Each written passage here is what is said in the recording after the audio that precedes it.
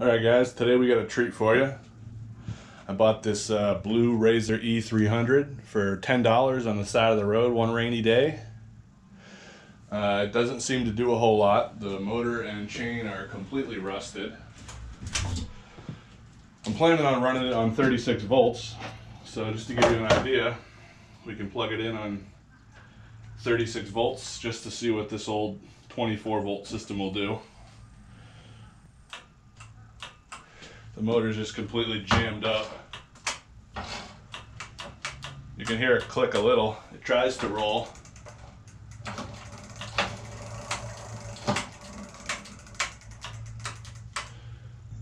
It's obviously way too slow and it has no torque. It won't even move anybody from a standstill. So it needs to be fixed. Let's see what we can do. I got a new motor. I got a 36 volt 800 watt controller.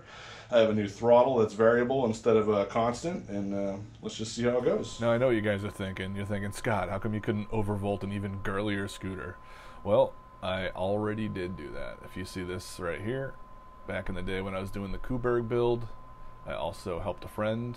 Their daughter had a pink Razor scooter, and that was an even smaller model, and we overvolted it with a hoverboard pack, and it was awesome. It would smoke the tire right off it.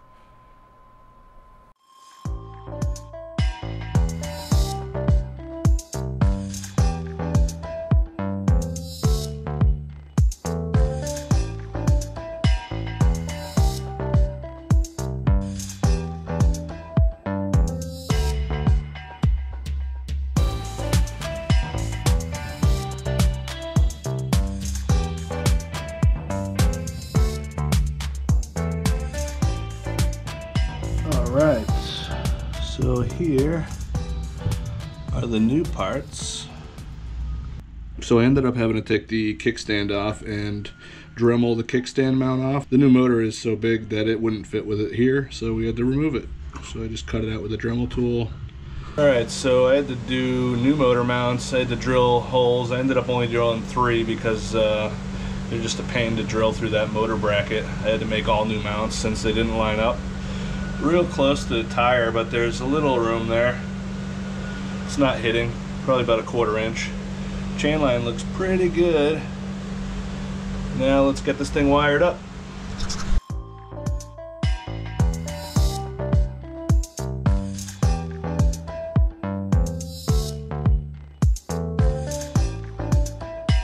Just gonna temporarily zip tie these wires so they don't keep falling out of the housing.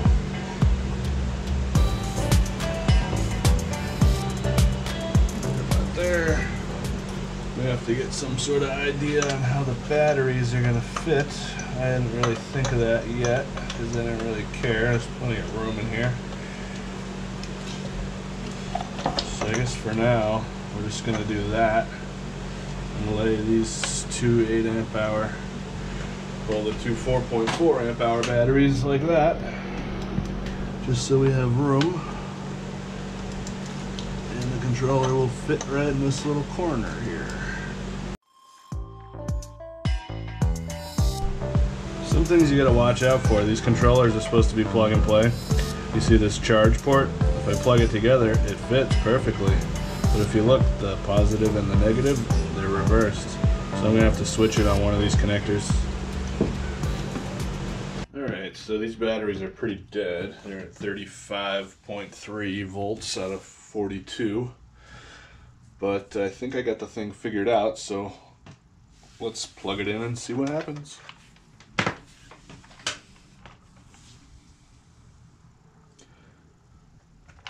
Alright. Oh, nothing happens. You know, actually I gotta turn it on. Here's the on switch, and it lights up red. Let's see if it works now. No, it still doesn't work. There's just like a little key switch that I have to bypass, and right now I just have a little jumper in it, so it was probably a little messed up.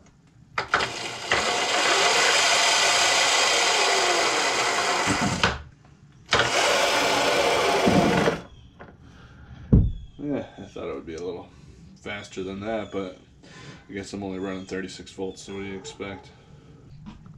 Well, I got the bike charging.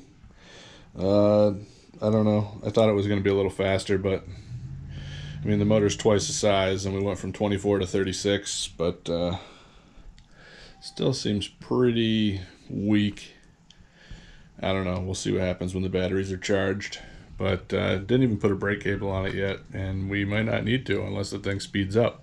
So I made this sweet plywood platform really quick while the bike's charging, and I'm just going to drill 2 holes in it and secure it in place.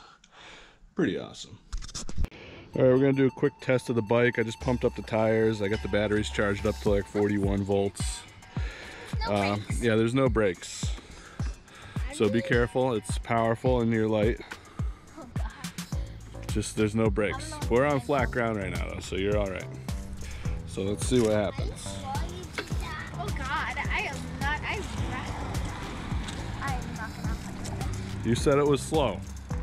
Let's see how slow it is.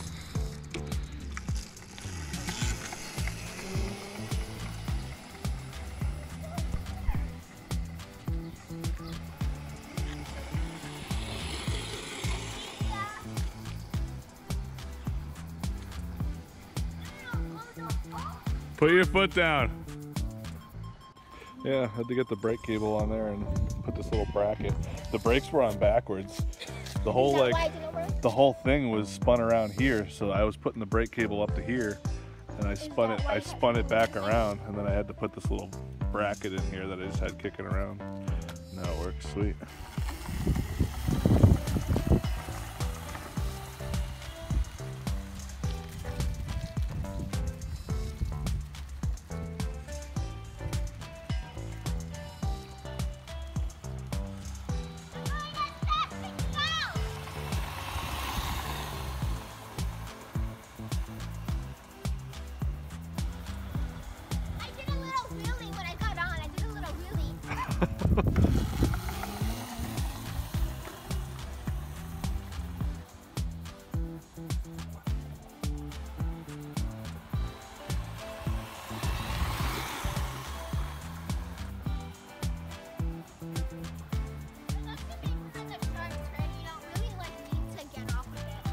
No, I was wondering why you were getting off of it.